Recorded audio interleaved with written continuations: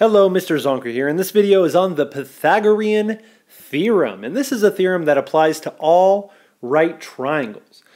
We call the short sides of a right triangle the legs, and we reference them with the variables a and b. And the long side across from the right angle we represent with c, and it's known as the hypotenuse. And whenever you have a right triangle, you can set up the equation a squared plus b squared equals c squared.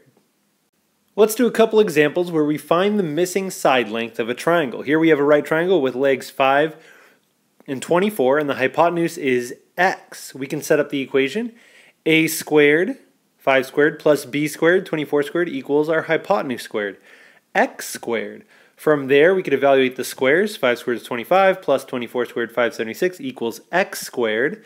And if we combine those together, we will get 25 plus 576 equals 601.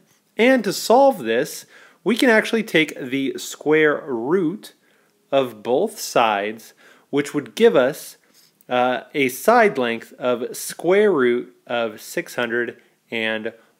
And if we plug that into our calculator, we will get approximately 24.5. In this next example, it looks like we have a missing side length that is a leg. That's okay, we can still set up the same equation. A squared plus b squared equals c squared. That would be 8 squared plus y squared equals 12 squared. Evaluating those squares will leave us with 64 plus y squared equals 144. From here, we need to isolate that y squared term. So we can subtract 64 from both sides of the equation, and that's going to leave us with y squared equals 80. 144 minus 64 is 80, and just like in the last problem, we can take the square root of both sides of the equation, and we'll get a side length, or a y value, of the square root of 80, which is approximately 8.9. One cool way we can use the Pythagorean theorem is to find the distance between 2 points. What we want to do is draw a right triangle and then use that Pythagorean theorem. Here we have 2 points, 3, 2, and 7, 8. What we're going to do is draw a right triangle between those points just like that. And if we count those spaces, we can say, hey, this is 1, 2, 3, 4. My vertical distance is 1, 2, 3, 4, 5, 6. So if I label those 4 and 6, I can set up a right triangle and develop this equation here. 4 squared plus 6 squared equals x squared, where x is my distance.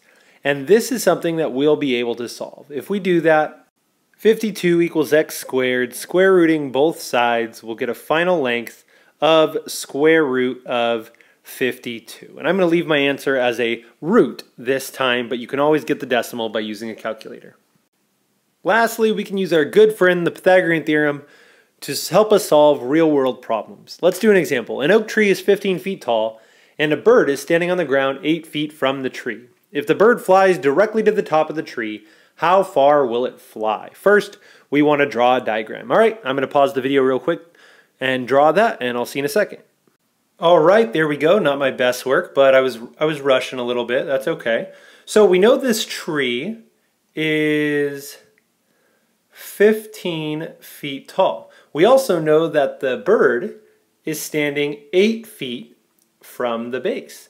Check this out. If we connect that distance that the bird's going to be flying directly to the tree, we can see that we formed a right triangle. And we want to find this distance, so that's going to be our variable. From there, we can easily set up an equation, a squared plus b squared equals c squared, which will be 15 squared plus 8 squared equals x squared. We're not going to solve that here, but if we did, we would find that distance that the bird would need to fly to get to the top of the tree.